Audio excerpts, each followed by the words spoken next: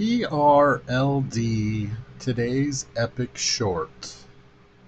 From yesterday's close of 29.30 to today's low of 7.15, it incurred a 41.46% drop. Let's take a look at the chart here. Well, according to the chart, it's a 40.06 today, but we're going to throw in this little bit of extra. So it came back a little bit at the end of the day, and we'll show that. So it didn't completely drop. It finished right here. So this is the low of the day down in here, and it's just completely dumping right now. But people are buying the bottom. You can see it.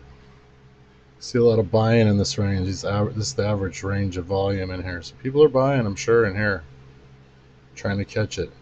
Thinking this is the bottom, boom, it drops. Thinking this is the bottom, boom. Every time it does this green bar, people are putting in a lot of volume.